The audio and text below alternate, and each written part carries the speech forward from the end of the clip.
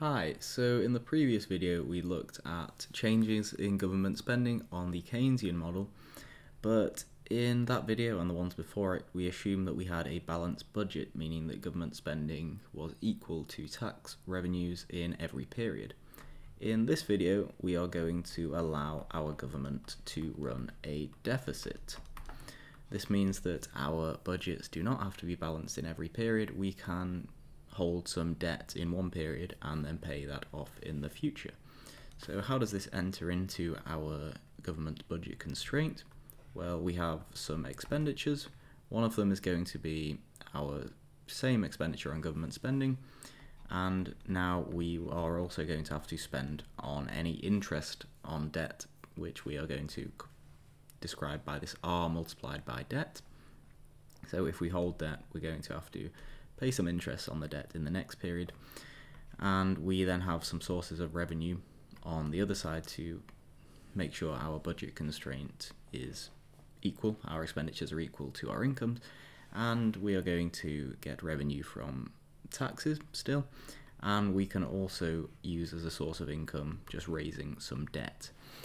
And this debt is D1, and our deficit, or our change in the deficit, is going to be given by this delta D1 term.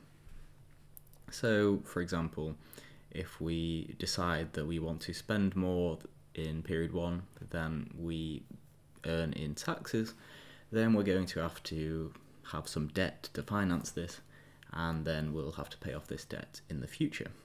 So let's continue with this thought. Let's imagine that we want to reduce our taxes in period 1, so we reduce T1, but we want to keep our government spending the same in T1.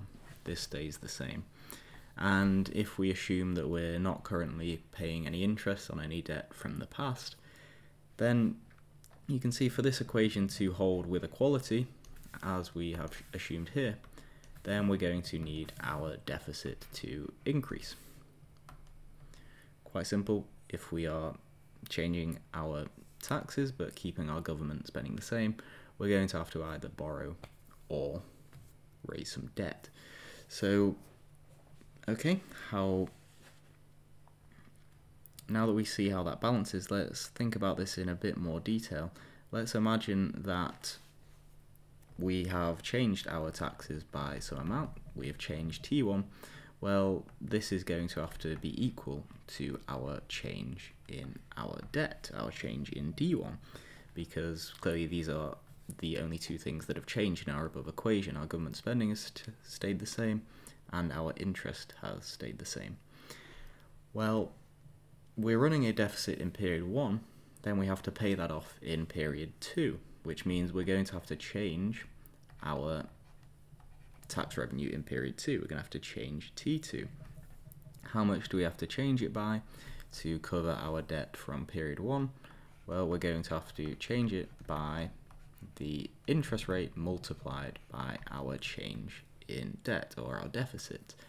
And this is because we are paying off the debt that we've gained from the previous period, but we also have to pay off some interest on that debt, because we have an interest rate which we can borrow and save at in this economy, and we've assumed that it's the same for the government, it's the same for individuals, and that's just for simplicity. And this is also going to be equal to the negative value of our change in tax in period 1 multiplied by the interest rate again. And clearly this is obviously the case, because if our taxes are going down, as we've said here, our deficit is going up. So our relationship between the deficit and the tax is an inverse relationship. One's negative, the other one is going to be positive. So now that we have figured out those equations, and we've got this in a bit more mathematical terminology, let's consider the effect that this has on an individual. So let's think of an individual's present value of income. We have derived this plenty of times before when we've been looking at the intertemporal budget constraint, and we said that the present value of income is equal to the individual's income in period 1, but we're looking now at disposable income, so we're taking away this T1 in tax revenue, and we're assuming that this is a lump sum tax, so this T1 is just taken directly away from our income, and we're looking at present value of income, so we also look at our period 2 income, and we are discounting this at the interest rate. We've done all this before. Now let's consider what happens when we have changed the tax rate in period 1, or we've changed our amount of taxation in period 1, as I have with these green equations above. So we have decreased the tax rate in period 1. So let's just see what happens to our change in present value of income. Well, we still have Y1, and we were taking away this level of T1, but now we are giving back some change in T1. We are decreasing the tax rate, which means we give that individual that income back. We are adding this to their present value income, but we have to pay this off with a change in tax in period 2, as is given in the second green equation. So we are going to have to take away more income from individuals in period 2. We tax it away from them, and it is by this, so this green equation up here, this shouldn't be a T1 here. This should have been a change in T1. There we go. I hope you should have spotted that already. That was just a bit of a typo. But now, so our change in T2, we are taking away this change in T2 to pay off our change in tax in period 1. So we get to this equation. What we have said is that we are going to pay off our change in tax revenue in period 1 with our change in tax revenue in period 2. So we've assumed these conditions hold above. So let's substitute those into our budget constraint and see what happens.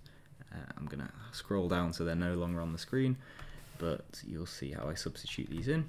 So we now have Y1 minus T1, and as you can see up here, we had just this is equal to the change in deficit 1, so plus change in deficit 1, and then again we go to this part of the equation, and here we are substituting in minus 1 plus R change in deficit 1, and this is all still discounted by the interest rate because it's a present value of income. Now what we notice here is that we are dividing by 1 plus R here, and we are multiplying by 1 plus R on the top of this fraction. So what we can do is cancel out these terms, which we will do. So let's just write everything out for completeness. That's D1. We are keeping the disposable income here divided by 1 plus R, because those two aren't multiplied by 1 plus R, so we can't cancel there. But we can cancel out the 1 plus R in front of the deficit term. And now what we will notice is that we have a positive delta D1 here and a negative delta D1 here, so we can again just cancel out these terms.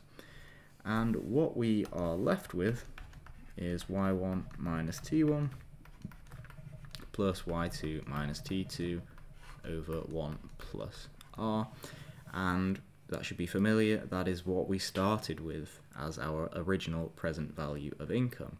So why have I done this exercise in algebra to just end up back where we started?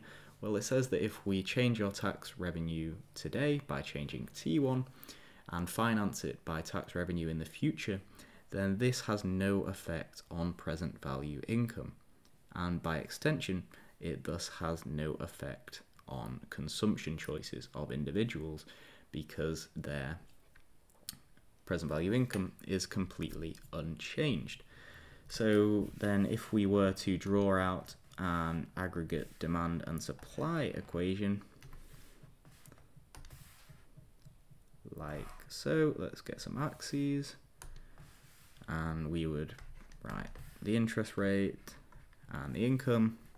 We'd have our aggregate demand curve and our aggregate supply curve, and we're initially at some output and some interest rate. Well, what changes? Let's say that we're changing T1, and so we have to change T2 by the same amount so that these two balance each other out. Well, we've just said above that our present value of income is completely unchanged. So for consumers, this doesn't mean anything. So that means our aggregate demand curve here does not shift at all. And if aggregate demand doesn't shift at all, there's no change in our intertemporal labour and leisure choice, so our aggregate supply curve doesn't shift either. So if none of these curves shift, what it says is that nothing changes at all. Even though we've changed our government spending in different periods, it doesn't matter because our individual choices don't change. This is known as Ricardian Equivalence. Ricardian Equivalence. Changing taxes today don't change our output today or our interest rate today. Whoops, I labelled this on the y-axis as output. A couple of typos in this video. That should be R1 star.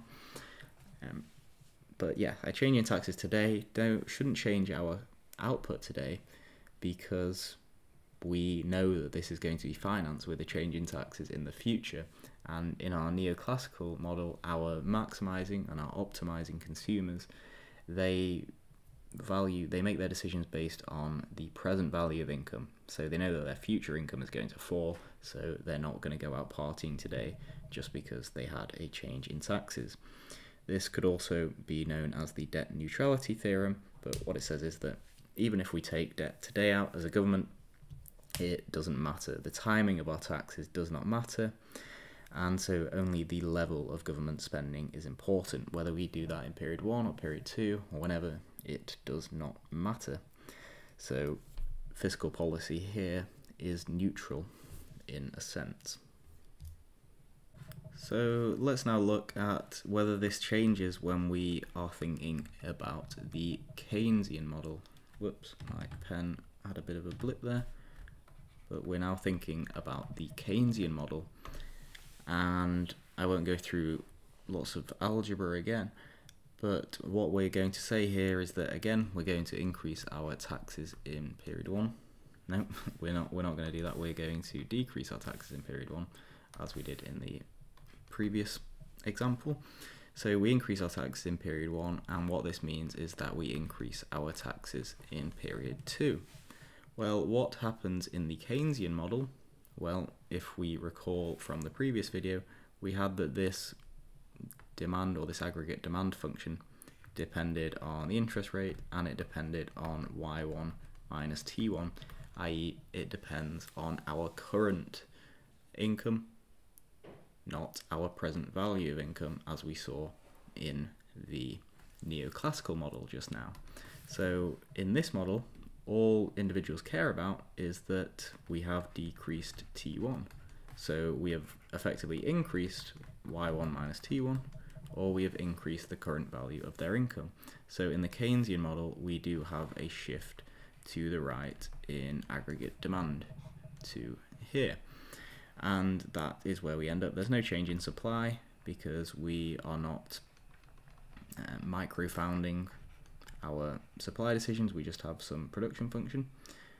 So here we move to this new equilibrium with output 1 star and interest rate 1 star.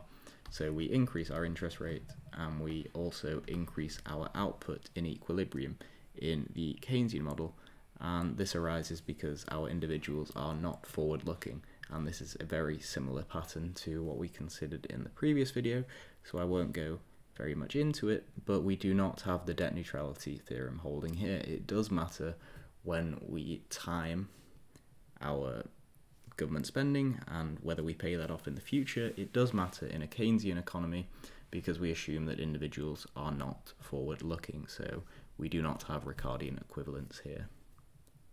Okay, so that just about wraps up this video. Make sure to check out the playlist for the previous and future videos.